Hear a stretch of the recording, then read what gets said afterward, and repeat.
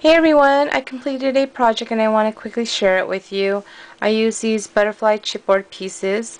I used a larger one. So let me quickly show you what I created. I created this photo butterfly stand. I wanted to display my girls' school photos that they took this year. And it basically took two butterflies. And so there's one for each of the girls. So each girl gets a butterfly. I'm sorry, I'm not using my tripod. I want to be able to show you all the angles. And so let me quickly show you how I did that. And please bear with me, I'm only using one hand here. So I'm going to show it with the smaller one. So basically I cut it in half. And then I'm just going to go ahead and connect the butterfly together. And just make sure it's nice and lined up. And then I just tape it down with some regular Scotch tape. Be sure to cover this complete line right here so it's nice and secured. And then just repeat the steps with the next two butterflies.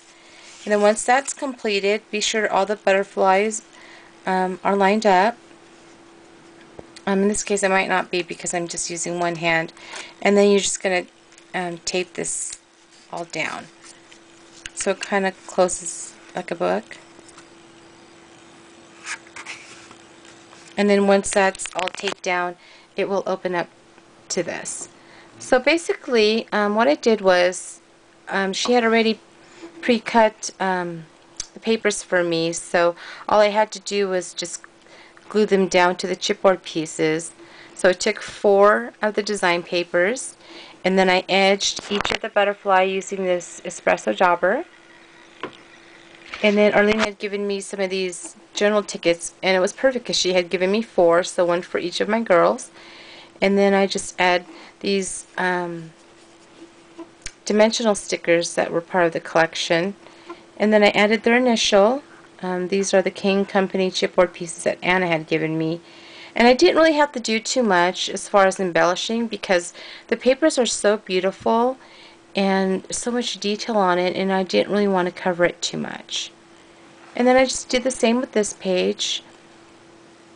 I actually glimmer missed this page with the garden fairy, and then I added some bling down here, and then her initial, and then this is like the photo's going to be right here, and maybe I could put their grade that they were in right here.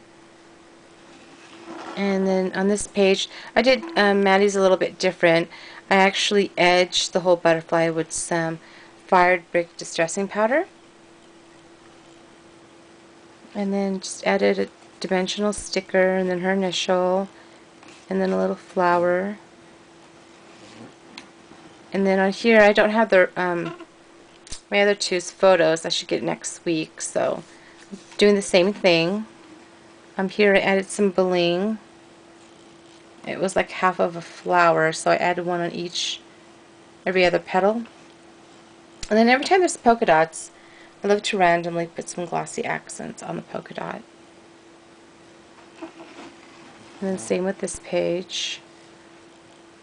So what I did for the body of the butterfly, as you can see, each of the page has a body. What I did was I just got some ribbon. I didn't measure it, so I just basically went over the butterfly and then went under the butterfly, and then I tied a double knot on top, and then I left the ends of the ribbon, oh here it is, a little bit longer so they look like antennas. And this is a double satin Martha Stewart ribbon. So it just kind of sits up like that, you know, so it looks like an antenna.